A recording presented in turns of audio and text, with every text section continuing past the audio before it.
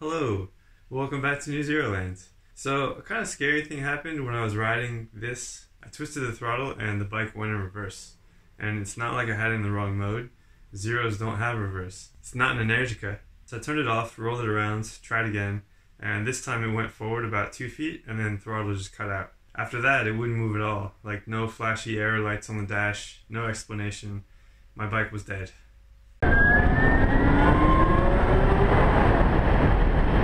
Alright, so before I get into this, I don't want to keep making these videos in my garage. Like, I would much rather be out riding this bike, doing normal vlogs and shooting videos around New Zealand. But obviously something's wrong. And somebody noticed in my last video that I wasn't my normal, happy, excited self.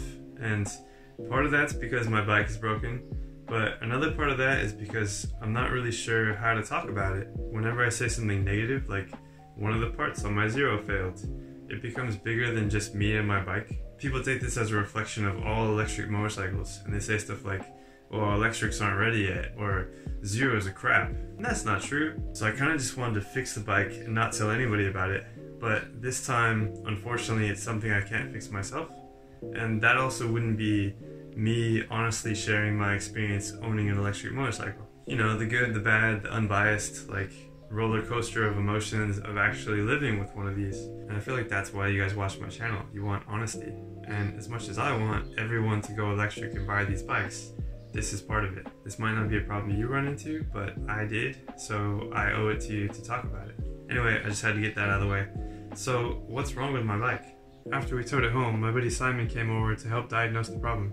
He made his own cable that hooks up to the port above the motor so he could plug in a laptop and see what's going on. How cool is this, right? Totally early 2000s ECU tuning days. He downloaded all the logs, and the bike didn't seem to like that. It's like we were performing an exorcism. Hopefully we can fix this thing. It's just cogging non-stop.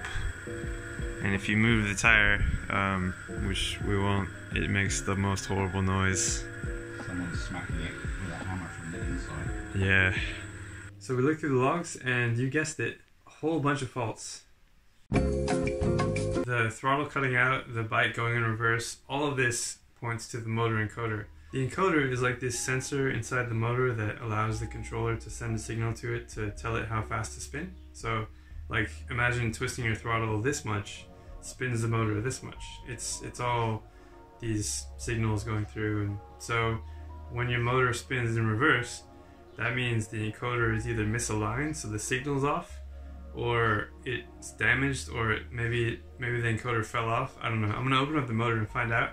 But can I just say how dangerous this could have been? Like, imagine Jen is riding home from work and it suddenly goes in reverse and just like, I don't know, that's freaking scary. So I took the bike apart. Now it can't hurt anybody. Here's a montage of all that.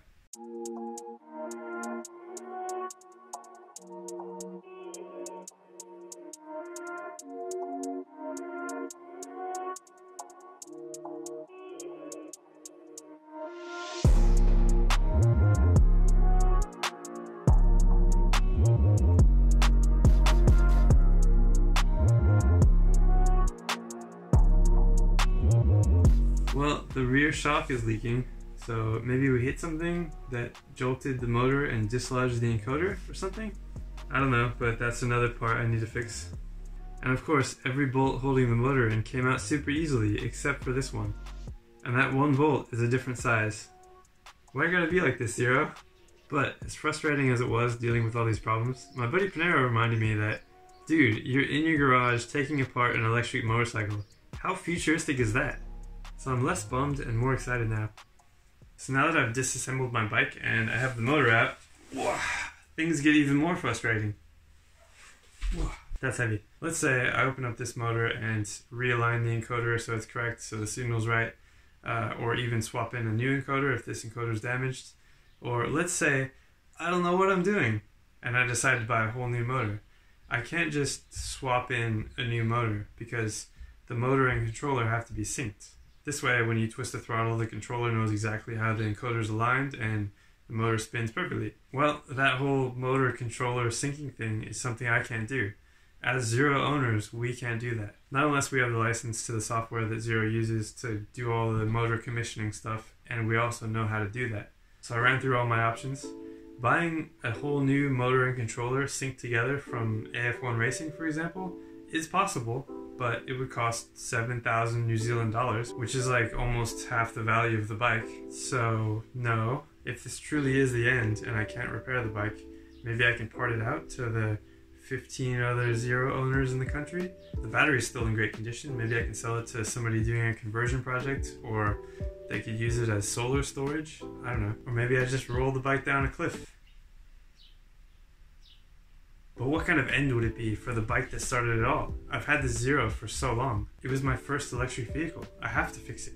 I think you all agree that it deserves more than a fiery death at the bottom of a cliff. Alright, so how do I go about this? Like, there's no way I can take the bike to get worked on in New Zealand, and it's probably too expensive to ship it all the way back to the States. And who knows how long Zero would have it. Let's just say I've heard stories and I don't want to go through that. Could I ship just my motor and controller to a dealer and have them fix it and send it back? Sadly, no. I got in contact with one, the most popular one, to see if this was an option. You know, could I send my stuff to you and have you fix it? Or could I send my controller to you, buy a whole new motor, have them sync together and send back? Sorry, no, can't help you. That was kind of surprising, but okay. It's okay, I don't care, because I made some awesome friends over the years, electric motorcycle friends with connections. You guys know who you are. Within 10 minutes, I was chatting with a dude in California who had a spare motor he could sell me, and also had the skills and the know-how and the licensing to the software to sync his motor to my controller. So I've already shipped my controller to him, and it's being sorted as we speak. So I'm back to being excited and happy and just like over the moon, because my bike is gonna run again. Like, I'm gonna fix it. I don't have to throw it down a cliff. I'm not sure when the next video is gonna be, but hopefully in that video I'll put the bike back together and get it running again. So thanks for watching, and I will see you guys next time.